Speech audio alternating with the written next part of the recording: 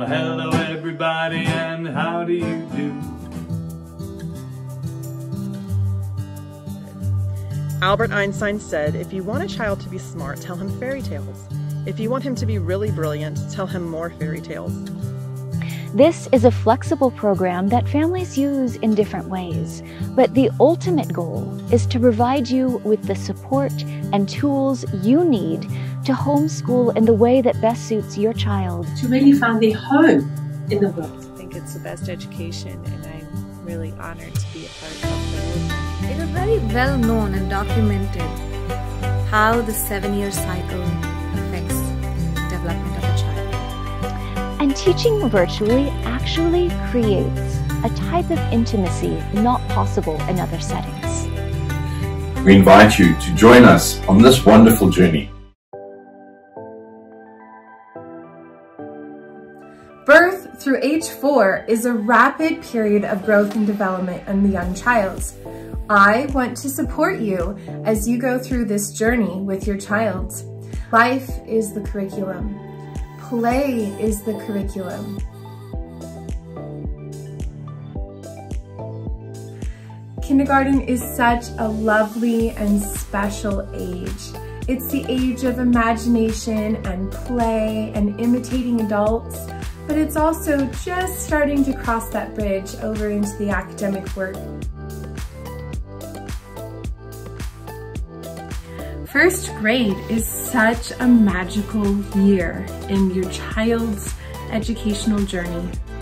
They've crossed over that rainbow bridge from early childhood, and they are eager and ready to learn. From those straight and curved lines comes everything else. What I love about the garden is that when you look at the little plot of land, you see the dirt, you can also see the potential, and you can help to realize that potential. Watch the plants grow, watch them develop, watch them bear fruit. And so it is in a classroom with the children, each one fulfilling their potential. We have a fun Waldorf-inspired adventure ahead of us. An adventure in learning and creating through stories, outdoor explorations, painting, drawing, cooking, building, helping others, being of service, and spending time with all of the life around us.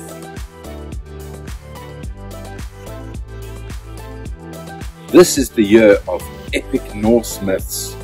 Thor, Odin, Loki, Yggdrasil.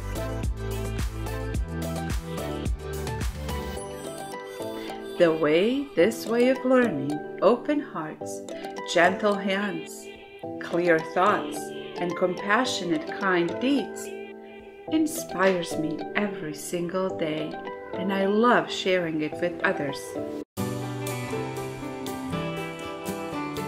What has amazed me most about this program is the relationships that develop.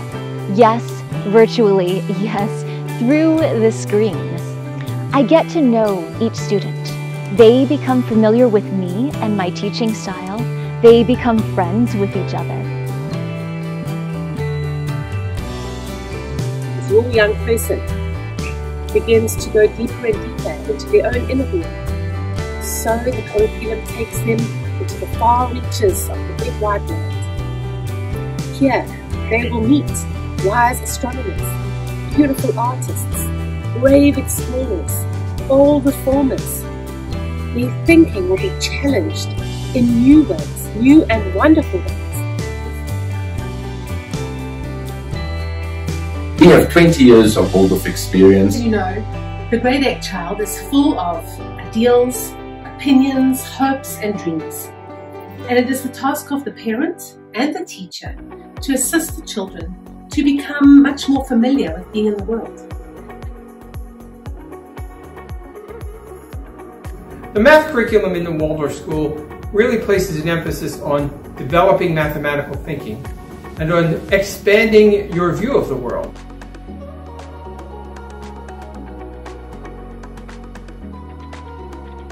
The capacity to think the capacity to observe, the capacity to weigh the pros and cons.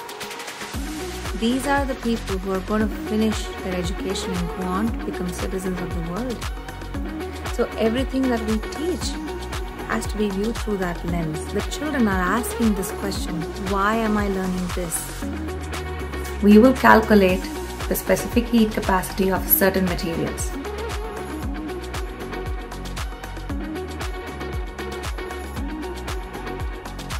Singing together is extraordinarily important, and so is dancing together. Fox's friend, Rabbit. We've got our B, our A, our G. Music notation. Teach Eurythmy-inspired movement classes for Seasons of 7 virtual school. These types of movements that we will learn in this class are important for children of all ages, from kindergarten all the way through high school, which will benefit them into their adulthood classes. The gestures and forms we move are done in a way that brings the physical and spiritual bodies together. My love for handwork began at a very young age when my grandmother taught me how to knit and crochet. And ever since then, I have been very passionate about creating with my hands, whether it be making a gift for somebody or making something that I need for my home. In my classes, these students will learn to make items that are both practical and beautiful, while also developing patience and appreciation for the time that it takes to create handmade items. Chers amis, bonjour. Bonjour mes élèves.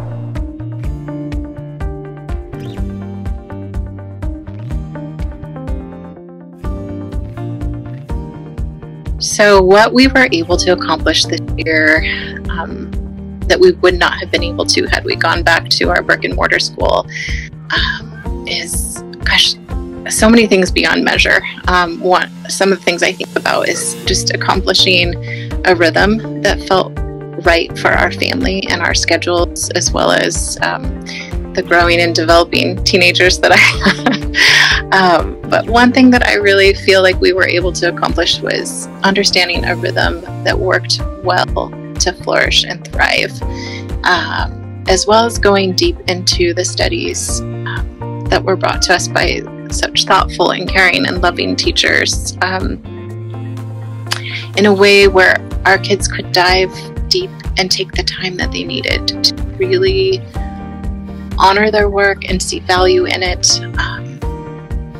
Another thing that we were able to do is have connected family time where we could intertwine our road trips and little things that we did on the weekend with their school studies, because as parents in this journey with homeschooling, with the support of amazing teachers, we really have a great grasp of what they're learning and how to weave it into kind of everyday life. The way that the curriculum works is, it makes it so easy to do that as it connects with the season, but also where each kiddo is developing. And I don't think we would have been able to do that at all at with the brick and mortar program, or maybe so, but not to the depth that we were able to do with the way that we're doing it now.